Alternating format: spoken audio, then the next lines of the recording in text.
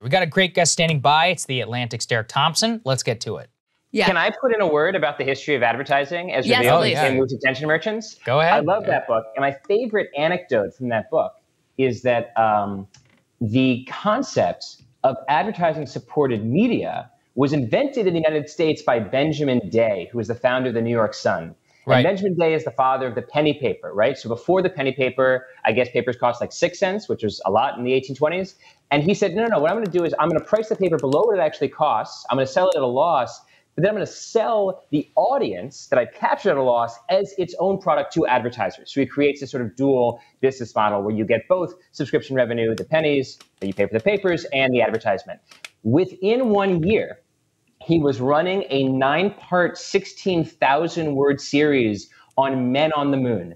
So it took about 300 days between the invention of advertising in American media and the invention of fake news in American media, which goes to show that once your job is to essentially just sell audience as a product, you're not beholden to any sort of truth. You're only beholden to the North Star of maximizing audience. And fiction outsells nonfiction everywhere. It outsells nonfiction in cinema. It outsells nonfiction in books. Fiction outsells nonfiction. And so the minute that you introduce this business model, you introduce this tendency, this tantalizing tendency to become a fake news proprietor. Well, and let's keep going on that theme, because what happened then is a lot of what those advertisements were for what was called this patent medicine, which was just pure snake oil quackery.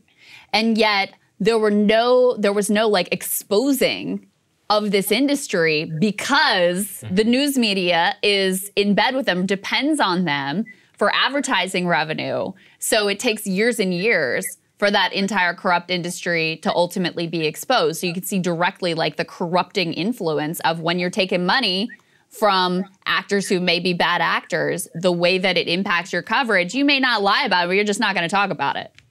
Yeah, in a way, it's interesting that you put it like that. What you're doing is lying to your readers so that you can sell them to advertisers who will lie to your readers, right? It is like this sort of double sandwich, this like, club sandwich of lies that you're selling to your audience. The news is fiction in order to show them advertising that is also fiction. And Derek, speaking of the news, media, and how people are influenced and all that, one of the reasons I wanted to have you on, given what's going on right now with the pandemic, you wrote this great piece back in February. We talked to you about it on Rising. Let's put it up there on the screen, around what exactly works to combating vaccine refusal. So that was February. And I was curious, now it's July 26th, been almost 4 months, 5 months or whatever since you wrote that piece. What are your thoughts about where we're at right now with Delta, around vaccine hesitancy? We've got like 49% of the US adults who have not taken the vaccine. What tactics do you think will work, so to speak, in terms of getting more people vaccinated, both from the government, the media, and more? I think it's really important when talking about what works to get people who have been on the sidelines off the sidelines, is to recognize that the population of people who have not yet gotten a vaccine, or from the perspective of February, had not yet gotten a vaccine, is not just one group. It's really best thought of as a constellation of groups. One of those sort of stars in the constellation is the anti-vax group. These are people who think that the vaccines are a conspiracy, and that can range from it's got the microchips from Bill Gates to I just don't trust Big Pharma, and there's no way in hell that I'm going to put this in my body. That's a pretty hard no. I'll bet you can nibble around the corners of that no, but you're not going to convert 100% of the absolute anti-vaxxers. And they're about 15% of the adult population, 15, 16%. It's going to be really, really difficult to get them. But they're not the entire group. You also have what's sometimes called the wait and see group. This is a Kaiser, when they do their really gold standard of a poll of the no-vax population, they call this the wait and see. And it's the wait and see where you've really seen progress. I think you've seen progress among the wait and see category for two reasons. Number one, they have waited and they have seen that the vaccines work, right? They don't just work in the US. They don't just work in states that are high vaccinated. They work in the UK. Look at the difference between cases and deaths in the UK dealing with the B117 variant. Look at Israel, where deaths per day have fallen to 1, 2, I think, on a 7-day average. The vaccines clearly work, not just in the clinical trials, but in the real world trials that we are all participants in. The other reason why I think the wait and see group has nudged a little bit more toward the vaccines isn't just that they have seen that the vaccines work, but they've started to feel pressure around the cost benefit analysis that they're doing about these vaccines. So on the cost side, the cost of not getting a vaccine is higher in the face of a variant like Delta, right? Right. So all the news that we're seeing about Delta might be getting people to move off the sidelines. And then the benefit side, I think you have a lot of media that has consistently and truthfully extolled the benefits of these vaccines, which don't just make it less likely you get infected, but contingent on getting infected, make it less likely that you get severe illness, and then contingent upon getting a severe illness, make it less likely that you die. So on the cost and benefit side, I think that's worked really well too. And I think that, we need to just keep up the conversation. The last thing that I think we should really think seriously about doing, and this is starting to become really a theme in the media that I consume at least, is we have to move the FDA's ruling here from emergency authorization to full approval. That's not only going to send a really strong signal that the government believes in these vaccines as much as they say they believe in the vaccines, but also it's going to allow state and local governments to mandate vaccines for, say, teachers and cops. Why do you think, Derek, that we have so many more vaccine hesitant people here than in most other developed countries around the world? I saw a stat that only Russia has more vaccine hesitant people. And, my own speculation for what it's worth is, number one, there's sort of just something deeply embedded in American culture that creates this climate of skepticism towards any sort of institution. But, we had Michael Brendan Doherty on from the National Review, conservative dude. And he surprised me by effectively making a case for universal health care. He was like, I think that part of why they have better uptake in the UK is because they've got the National Health Service. And so it's not a profit-driven thing. People have primary care physicians. Everybody is sort of in touch and contact in some way with the medical system. Do you think that there's something to that? I think there's absolutely something to that. I would twin Michael's explanation with your previous explanation and say that they are both downstream of the same phenomenon, which is, to sort of slap a term on it, Reaganite individualism. Yeah. So Reaganite conservative neolibertarian individualism says a couple things. It says, number one, you're all on your own. So you should think all on your own. You shouldn't trust experts. You should do your own research. There's some truth to that. I love the idea of people thinking for themselves. But if you take too much of that medicine, you start thinking that anyone who represents as an expert is wrong by dint of their expertise, which is effing stupid. What also happens that is downstream of Reaganite libertarianism, conservatism, whatever I'm naming it, individualism, is that there's fear of government takeover.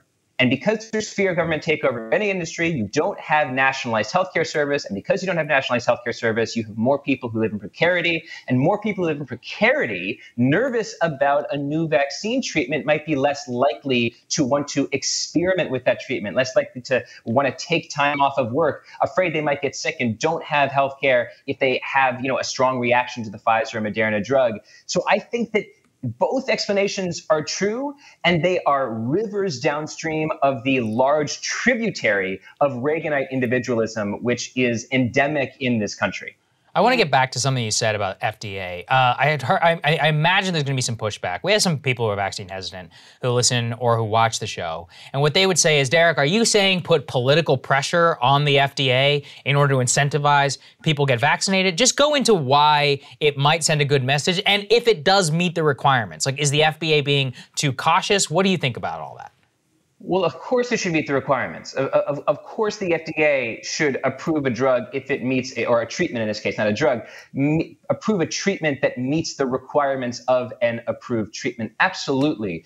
At the same time, I think that there's a bit of a mixed message when every institution in America is telling people that these vaccines work extremely well, except for the FDA, which is saying they are authorized and not approved only for emergency use. That's the EUA, emergency use authorization.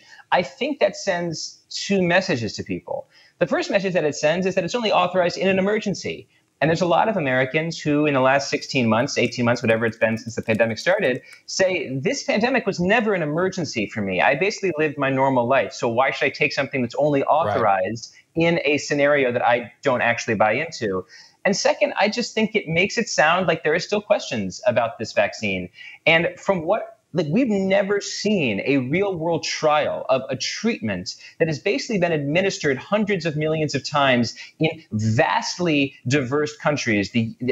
All over the world, you see these mRNA vaccines being administered, and immediately you see deaths plummet to less than 1 in 1 million. The vaccines very clearly are doing their job at ending the pandemic by the definition of bringing deaths per million under 1 in 1 million. And so I think that I am eager for, I am anticipatory for the FDA to approve the vaccines officially, because I know it's going to happen. We all know it's going to happen. And I think that it would accelerate vaccination uptake now if it happened sooner rather than later. Yeah. So the number that I've seen is that 68.8% or somewhere thereabouts of adults have had at least one dose of a vaccine. And we know that having at least one dose does provide you with significant protection. So what do we know about where herd immunity actually lies? Like, what's the number we need to hit? Yeah, the reason that's such a difficult number to give is that the virus does not care about the national number. The virus only cares about what's around the virus, right? The virus, if I'm not vaccinated and my wife is sitting here and she's not vaccinated, the fact that 70% of Americans outside of this house are vaccinated has no interest to the virus passing between two unvaccinated people. So that's why you have a lot of people talking right now about a pandemic of the unvaccinated for a variety of reasons, including Bill Bishop's theory of the big sort.